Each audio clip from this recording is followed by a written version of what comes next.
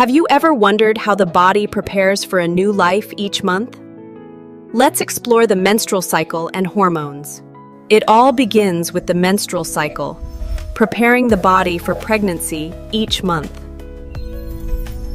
The cycle starts with menstruation, shedding the old lining.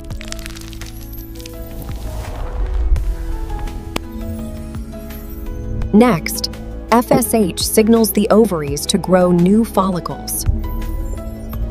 Then estrogen rises, rebuilding the uterus lining. During this phase, one egg matures inside a follicle. Ovulation occurs when estrogen peaks and LH surges, releasing the egg. After ovulation, the empty follicle becomes the corpus luteum, making progesterone. Progesterone thickens the lining to support a possible pregnancy. If the egg is not fertilized, hormone levels begin to fall.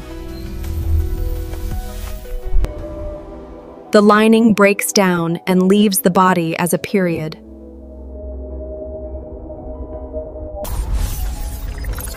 This marks the reset and the start of a new cycle. The menstrual cycle is guided by hormones each month, repeating in a natural rhythm. From hormones to cycles, the body follows a precise rhythm every month. Follow for more science explained simply.